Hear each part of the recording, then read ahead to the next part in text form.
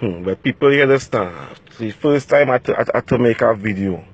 Never had before, right? But I have to tonight, right? On my way home, on the Valencia stretch, saw an object lying in the middle of the road, thinking it's a dead dog or something, coming closer. Now I'm driving at 80, almost 100. Coming closer, I saw it a person in the middle of the road, right? Pull away from the person and step a little bit a distance down.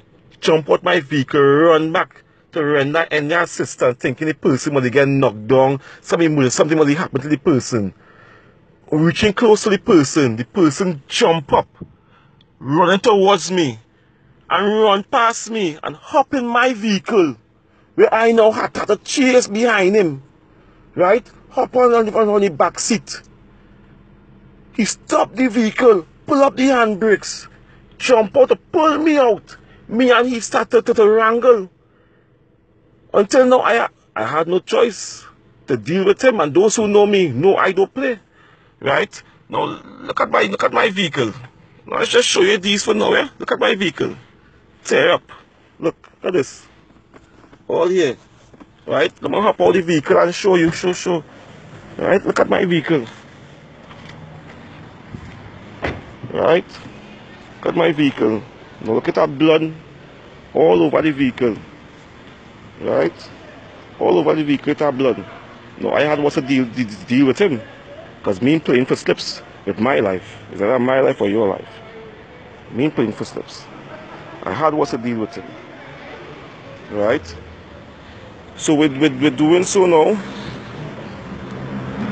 I was trying hard to overpower me, but I wanted to dealt him several, you know what. But what I'm saying is, people, in this time we're living in, sometimes you really have to just leave people where you see them, boy. You really have to leave people where you see them. I'm going to show my face now. You really have to leave people sometimes where you see them in life in certain situations, because he doesn't know. He really doesn't know. Right?